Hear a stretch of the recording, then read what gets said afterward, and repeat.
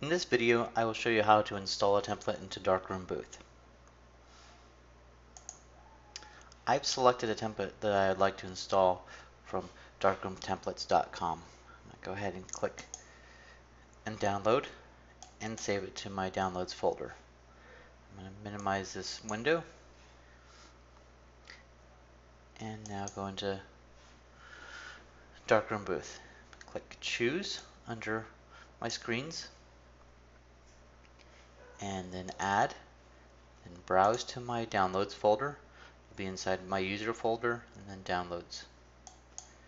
I'm going to select the template I would like to install and add selected. And then click select the template and click choose, and it's now installed and ready to use. Another way we can also do this is we'll install a print template. I'm going to minimize Darkroom. Here's a template that I have downloaded. I'm going to create a new window, go into my X drive and select Booth Templates.